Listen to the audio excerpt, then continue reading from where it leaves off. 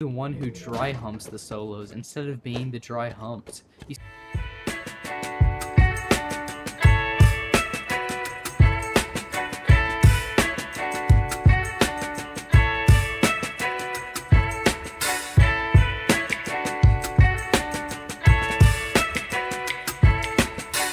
You really thought this was about to be a normal base build? Starter for the dome base. So pretty much you have a window right here, and you have TC access right here. Over here you have your bunker, and you open the door right here to get into your bunker. And here we have a furnace, a bag, and a tier 3 workbench. And if you place all of this correctly, you'll be able to fit in a locker right here.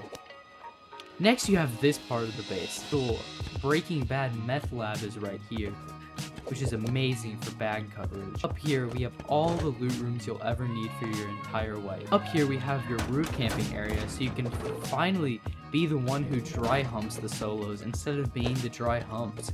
You see that right there? I think that's a solo.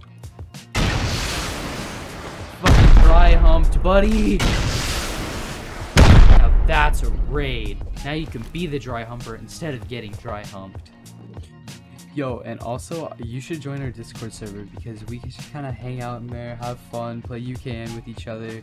It's just a really awesome time in the Discord server. We just play Rust.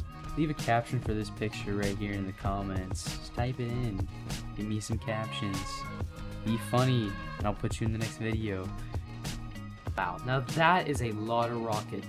Personally, I don't think anyone on your server is going to have that many rockets. Now, if someone actually does come to raid you, the only reason you would ever get raided is because that person has an extremely and utterly small male organ.